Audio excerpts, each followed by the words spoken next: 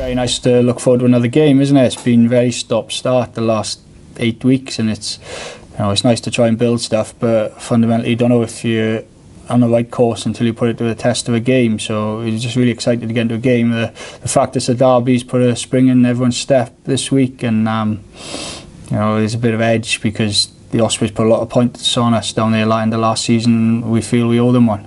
Yeah, we will. Obviously, playing at Rodney Parade's easy at the moment for us. We get ourselves up for the game well, and I think we've represented ourselves well at home, but we need to make sure we do it on the road. And like I said, they put a lot of points on us last year, and we need to make sure we avenge that. A lot of experience in the group helps, and we've got that this week most certainly.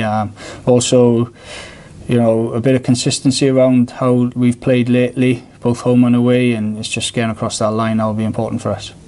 We just need to make sure we don't limp out of this season. In general, it's been a turbulent time, and we just got to make sure we're focused on what we can control, and that's important for me. We need to be the best version of ourselves now for the next 4, hopefully more games. I think I've been very consistent. Each game's important to us. We're trying to build something, we're trying to get better all the time, so each game, derbies are always important, aren't they? And that's why we've got 2 of them left. We've got a very, very healthy and fit squad, yeah.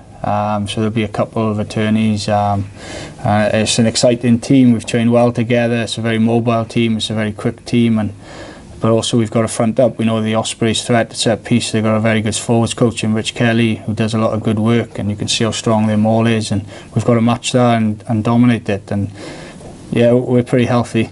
He's flying. He's been training. We had a week off, and then we were in last week, and he's trained with the team from last week and this week. And yeah, he's flying, so hopefully. He's not far off. It's whether we decide to play him or not for the benefit of the will at the moment, and they're big games, aren't they? So Joe had 2 concussions in a short period of time, exactly like Angus.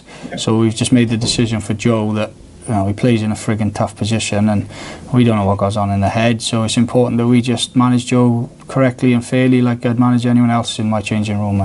And hopefully Joe's appreciating that, his family's appreciating that, and he's put his body on line for us this season. We've only got 6 weeks left, hopefully more than that, but it's important. Joe's no timeline. Joe's ready to go, same as Angus. The only one at the moment who's had a deload week is Rio Dyer. He's played an extreme amount of rugby this season. He's been basically every minute he's available. He's played for us. He's played for Wales 4 of the 5 games, and again, he's a young man, and we need to manage him. We've got depth in that position, but also we've got to do the right thing for Rio, and we don't want to break him in what's been a massive season for him. So